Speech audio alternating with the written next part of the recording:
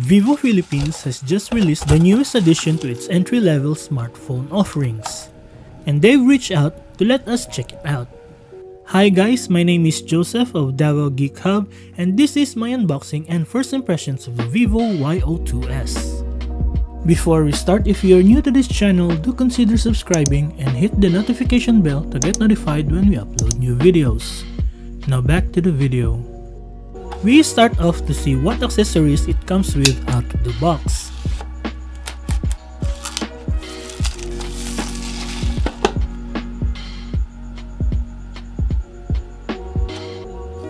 Inside is the device itself, but let's set that aside for now.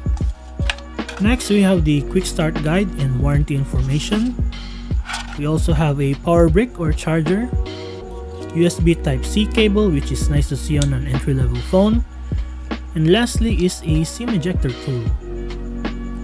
Now let's check out the vivo Y02s. They've sent us the vibrant blue colorway. Firstly, this is an entry-level phone, so you need to manage your expectation about its specs and capabilities. But it does have pretty decent specs compared to its price point. It's packed with a Helio P35 chipset, 3GB of RAM, 32GB of storage, and 5000 mAh of battery capacity. Feel free to pause the video for the full specs displayed on the screen.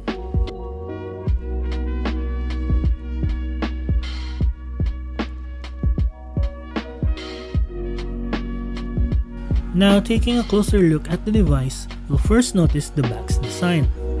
It looks like frosted glass and feels smooth to the touch.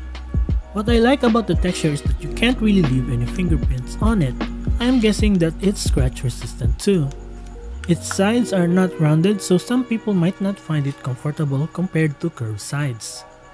It does have rounded corners though, and it helps a little bit in ergonomics. For button layout, we have nothing on the left side.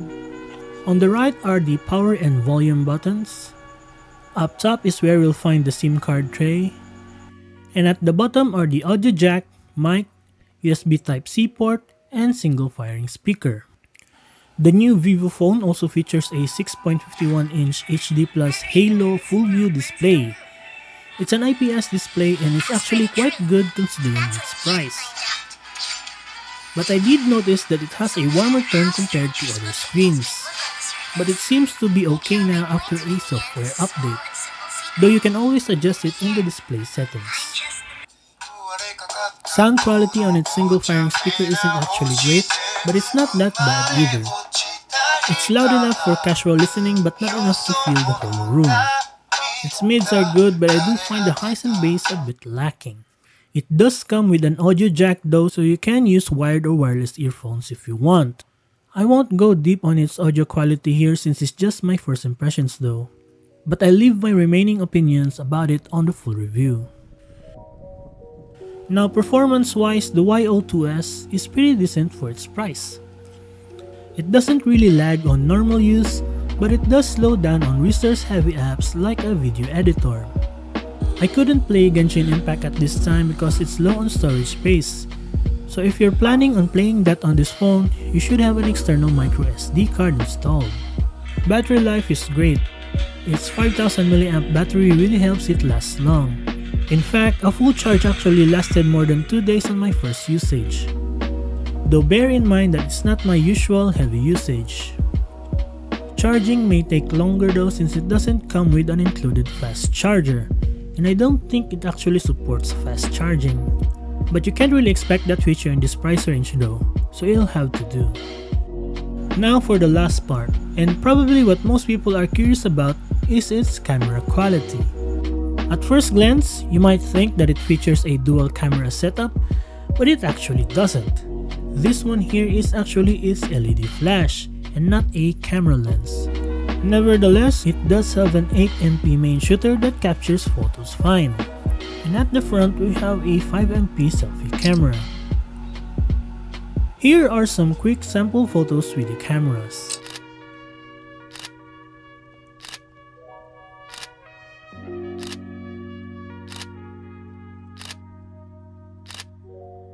If you are interested in the vivo Y02s, it is now available for purchase here in the Philippines. The entry-level phone currently has a price tag of only 6,499 pesos. I'll post a Shopee link below in the description box. So that's it for my unboxing and first impressions of the device. I hope that you found it useful and informative. If you enjoyed the video, do give us a thumbs up or comment, and also don't forget to subscribe and hit the notification bell. In-depth review will be on written form over at DavaoGeekHub.com, so check it out when it gets published. Link will also be below. Once again, this has been Joseph. Thank you for watching and have a nice day.